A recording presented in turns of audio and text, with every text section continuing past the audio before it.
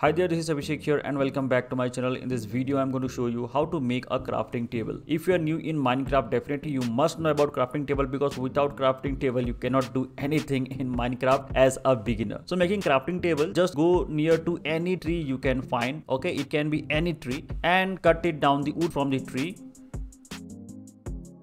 And it is going to give you one log. It is called a log. Are you able to see? This is a oak log. Now step number 2, what you will do is just keep this oak log at the last of the section in crafting area and you will able to make oak plank. Okay, so as you can see, successfully I have collected oak planks. Now next step is you have to put one by one in the crafting area. See, if you do left click means it is going to put all the planks in the same section, but we don't want to do this, right? So do it right click, and as you can see, if I'm doing right click means only one planks are getting in the one place. So same like this, you have to fill all the 4 section, and as you can see, you will able to get the crafting table. So this is how easily you can make a crafting table in Minecraft, and you can do lots of other steps with this crafting table. I hope you have found this video helpful. Then kindly hit the like button, and if you're new here, do subscribe it and also hit the bell icon. Thanks for watching.